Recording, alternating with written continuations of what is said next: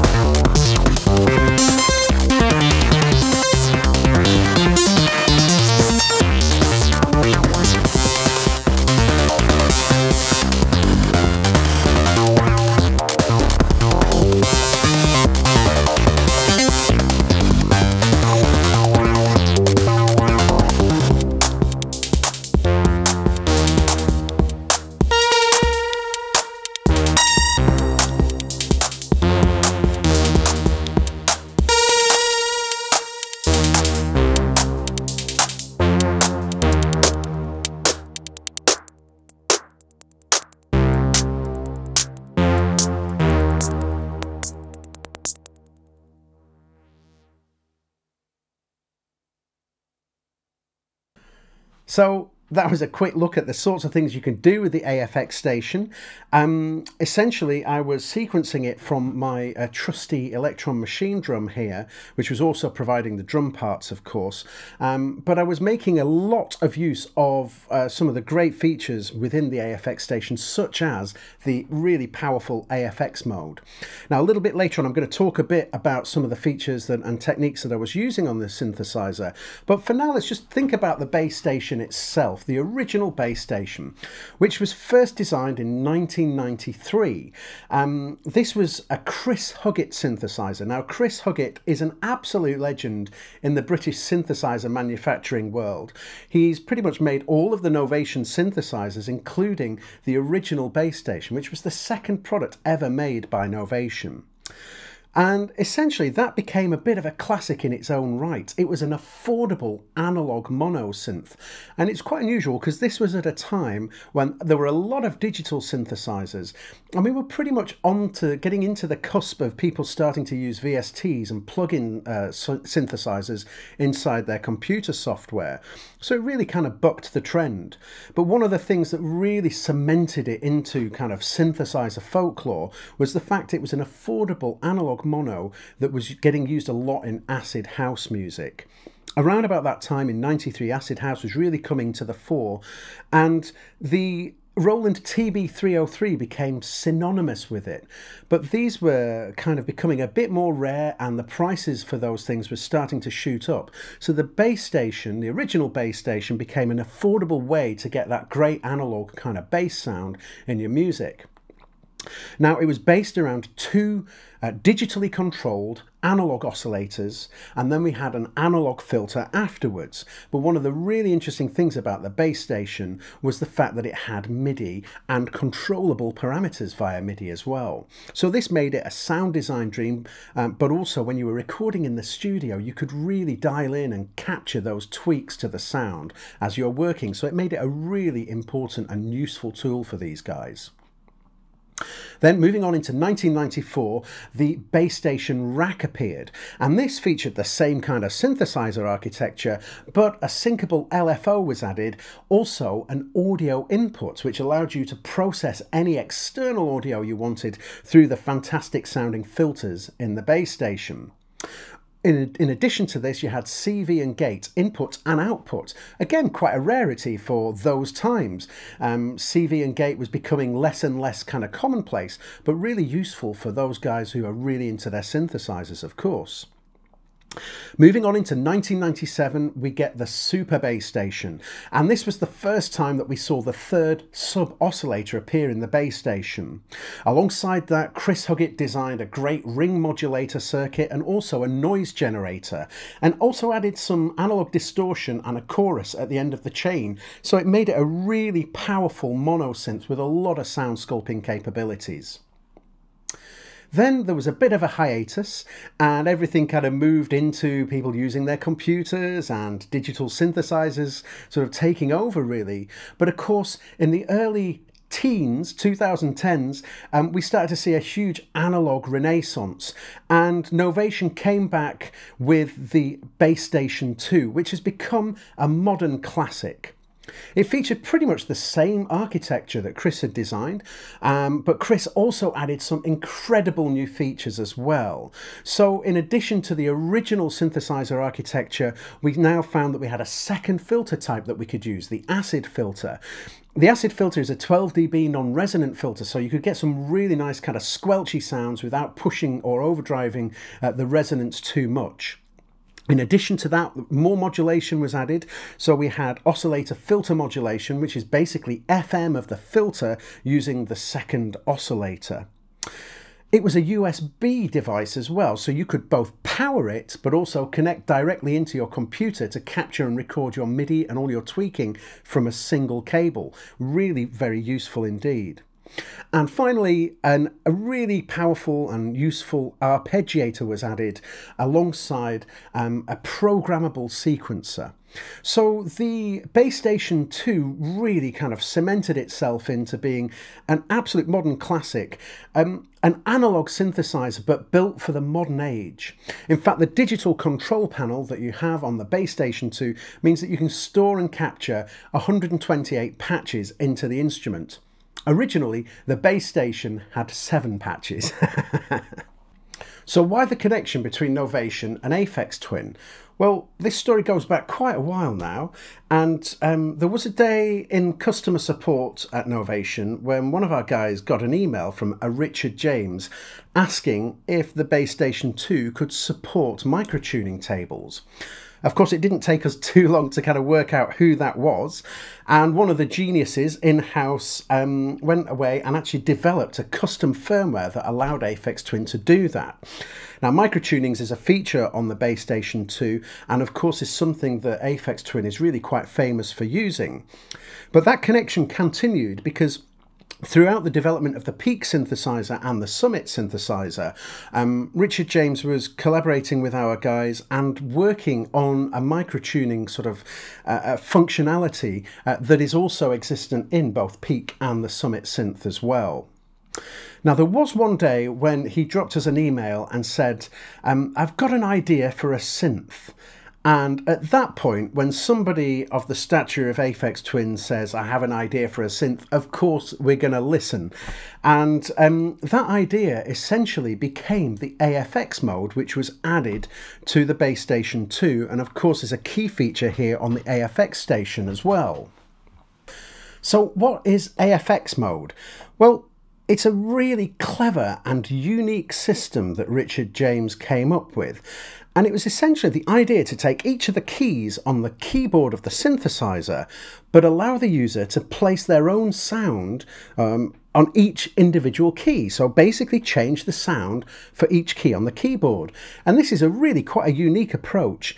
And it takes what on the surface seems like quite a simple kind of monosynth instrument and really opens it and expands it out to allow you to use the synth like a drum machine, an analog drum machine, or, you know, just use it to tweak a certain patch in certain ways. It's a really powerful system. So how does it work? Well, now on the AFX Station, of course, we've got this additional screen print. It's really easy to kind of navigate your way around. So if I press Function and find the overlay option here, now in the AFX Station we have 8 overlays, and we've got these are all populated when you get the instrument with the new overlay sounds. And essentially what we can do is we can open up an overlay. Here I've got an empty one, and basically when I play a sound, you can see there, we've just got a standard kind of sawtooth sound. But if I press and hold the key and change maybe the filter, maybe a bit of distortion to that sound, and maybe just make it a shorter sound. Okay, so we've got an individual sound there now. When I press the next key, we go back to that original sound. So let's add a bit of additional shaping to it.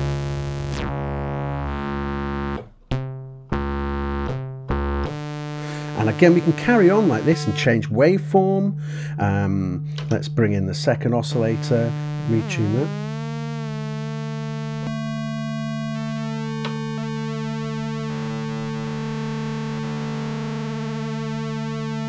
So now we've got 3 different sounds on 3 different keys. So we can basically spend our time and create a whole bank of sounds just in a single kind of keyboard layout, which is a really powerful feature. Now, when I was doing the performance earlier, I was using the AFX mode, and basically I was sequencing the AFX Station from my Electron machine drum over here. So I'll just play that part that I was using, just isolated there. Now this is just using a standard patch sound, but what I was able to do is turn on the overlay. So we've gone to, again, this empty overlay, and then I could start to make changes to the sound as the sequence was being run in.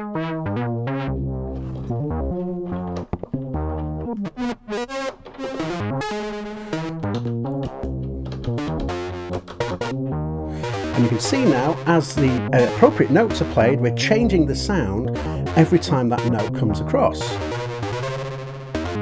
And this was a great way of kind of just using the instrument to build up a bit of tension throughout the performance. But if I wanted to revert back to where I was earlier, I could just simply reload in the patch and we'd go back to where we were. I also had another little preset going on.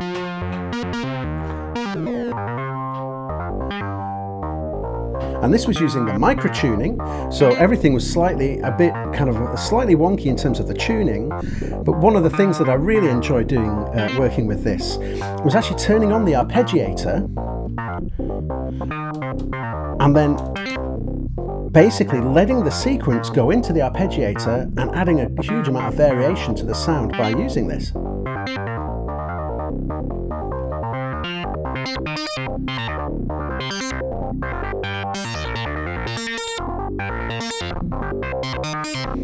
And again, I moved into another preset that was using an overlay for this little pattern as well.